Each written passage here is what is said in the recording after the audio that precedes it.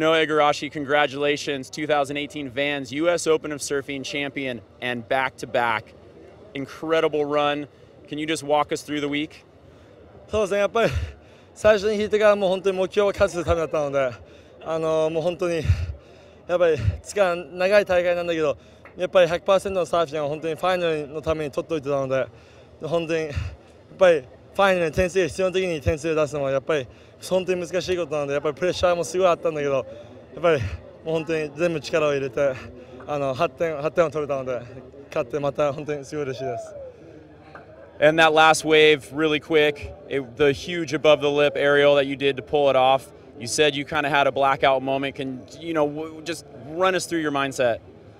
そうですね、もう本当にもう立ってから波が来て、やっぱりハンティントンビーチで波を送ってくれたと思って、やっぱり手前まで来てやっぱりエアをやらないといけないなと思ってエアを出して、やっぱり成功できて、やっぱり成功したらもう本当にこれは8点だ、これは多分点数出したと思います。出したと思ってやっぱり8点が出てまた勝って、もう本当にもう信じられないぐらい嬉しいので、もう今日はもうゆっくりしてすごいまた来年も楽しみにしてます。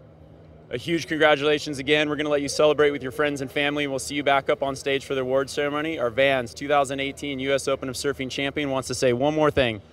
いつもみんな応援してくれてありがとうございます。もう本当にやっぱりみんなファンの応援の力でここまで来れたので、もう本当にすごいありがたいので、みんないつもありがとうございます。